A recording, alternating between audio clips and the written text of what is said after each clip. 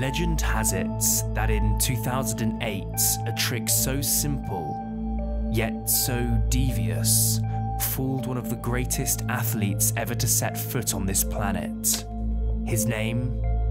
Cristiano Ronaldo. This is one of those amazing effects that takes only seconds to learn, yet will deceive literally everyone you show it to.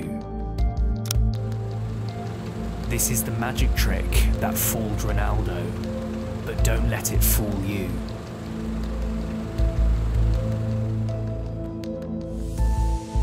The magician took a deck of cards and allowed Ronaldo to choose one. This was genuinely a free choice.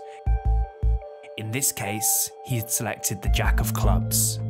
The magician then took Ronaldo's card and placed it back into the deck. It was slowly pushed in, and everything was clean and fair. The magician then asked what card Ronaldo had selected. He said it was the Jack of Clubs. The magician then said, if I wanted to make your card turn face up, I could just spread through the deck, find your card, and then turn it face up like this. But of course that would be far too easy, so instead I'll snap my fingers and make every card in the deck turn face up. Except for one. And the one card that is face down in the face up deck just so happens to be the Jack of Clubs. Hey, what's up everyone, Oscar Owen here, and very quickly before I teach you how to do this effect, I just wanted to quickly mention that you can learn way more tricks like this one on my online card course, Card Magic Pro.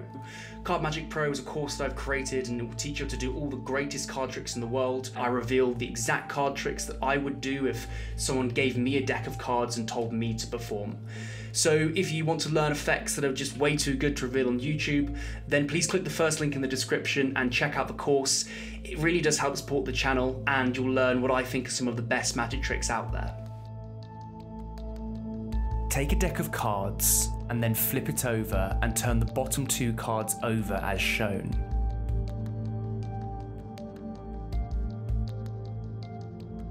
Now flip the deck back over. Spread through the cards and let the spectator choose one. Be careful not to flash the two face-up cards at the bottom of the deck. Just display the top 3/4 of the deck to the spectator. Whilst they're looking at their card, you've got all the misdirection in the world to rotate your wrist and flip the deck over and place it back on the table.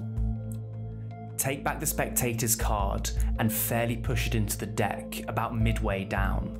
Do this slowly so that the image of their card going into a seemingly face-down deck is burnt into their mind. Of course, in reality it's going into a face-up deck.